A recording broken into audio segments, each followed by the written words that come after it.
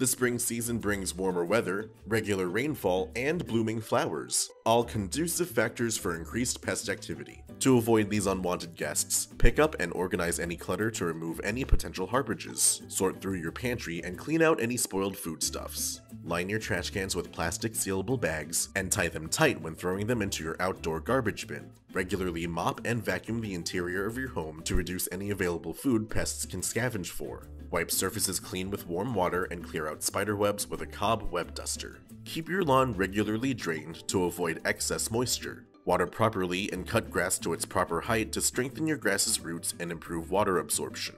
Rake and dethatch your lawn regularly to expose more of its surface to the sun and improve evaporation rates. By cleaning up around the house, we've already addressed much of why pests invade our homes in the first place. All that's left is a simple barrier application, and you won't be bothered by most insects for the rest of the season.